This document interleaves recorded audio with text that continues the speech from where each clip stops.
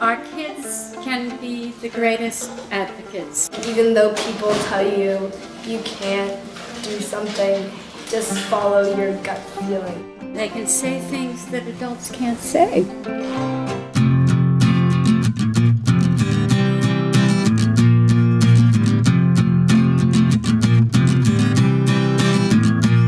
Our theme for Earth Week this year is how kids can change the world. Students your age and younger are empowered, things that you guys are already doing or can easily do. And if everyone in the world does that, then we'll all take a big step to make the world more green and sustainable.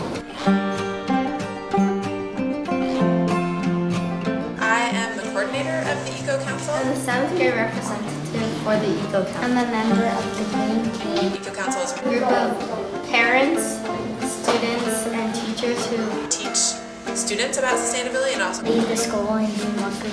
I think it's good for us to be in the green team, not just parents, because then everyone knows that kids can also change. School, the growing of the food, the city, the environment, the environment that we live in, and yourselves. When you change yourself, the world, the earth begins to change. We're gonna have to live in it, so it's important that we take care of it. That's what this school was founded for. Today we had a sustainability showcase, stuff that is already happening in our classrooms that had to do with sustainability or the environment. when you hold it up to the light bulb, spins because it's solar powered. So you don't always have to use like really expensive electricity. Everyone is encouraged to walk to school on Earth Week. We start in California to Broadway. Then to school.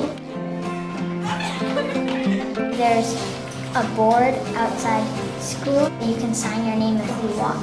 We can figure out how much energy we can save.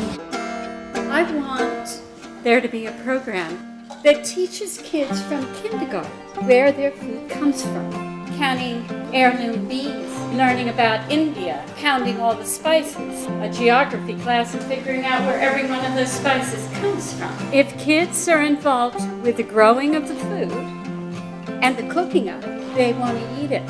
Kids are at the mercy of fast food nation. They're eating the values of the food. There's nobody in my family that had an urban farm. Oliver taught us a lot about urban farming. He started a garden in his own backyard. I planted everything from scallions, potatoes, anything and everything that we ate. There was a lot of education at my school about eating organically and not eating food that's bad for you. Nobody really learned anything. I wanted to see if I could make people learn. If you have someone your age talking to you, it's easier to relate to them. People told us we weren't going to get fruit the first year and that it was going to take all this care and that our soil wasn't good enough. And you just can't believe any of that because you get that on the first year. 16. We're going to fill these guys up with soil, plant one seed, take it home and plant it. It taught us how we can do this on our own time. My family's a lot more green because of Hamlet. Kids learn that they